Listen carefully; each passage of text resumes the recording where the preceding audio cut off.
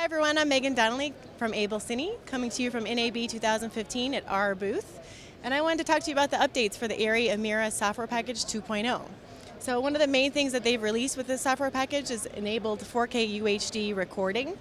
And that was for the process of delivering higher end resolution for your productions. So you can do that in ProRes 4444 up to 60 frames. The other thing that they've enabled is the ability to monitor audio controls separately.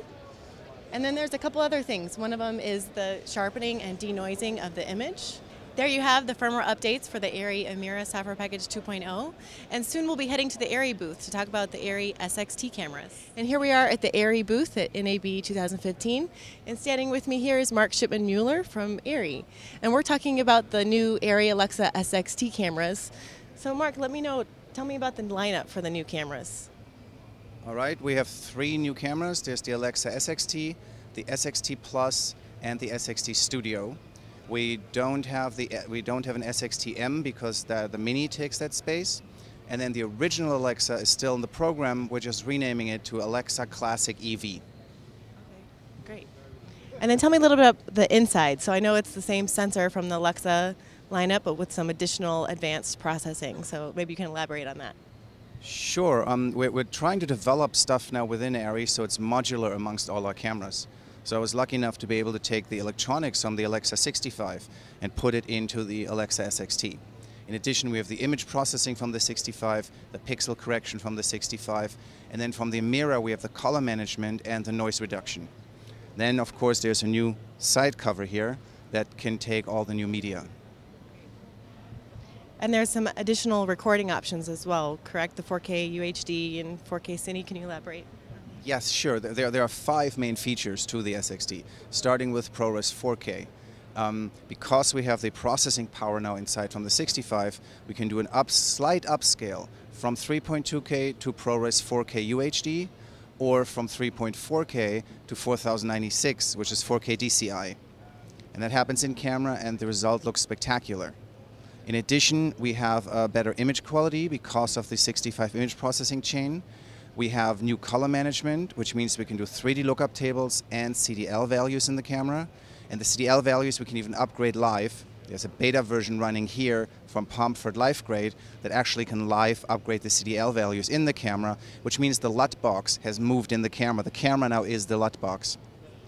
We're supporting Rec 2020 color space. So once the Rec 2020 monitors come online, the Alexa will already support them. And then we have three independent outputs on the Alexa. So you can output a log C signal on one, a Rec 709 on another, and then maybe a Rec 709 with a superimposed status information on the third output. And last but not least, there's the new side cover here, which opens up, and then there are adapters in there for different types of media. And I have here with me the new 2 terabyte drives. They're called SXR capture drives. Very, very fast, 20 gigabits a second. And there's also a 1 terabyte version. And I know there's an upgrade plan as well, so users that have the previous Alexas, XTs, what's the plan there? Yes, we always try to make sure that we take care of our customers. Excuse me. We always want to make sure that there is always an upgrade path to the next version.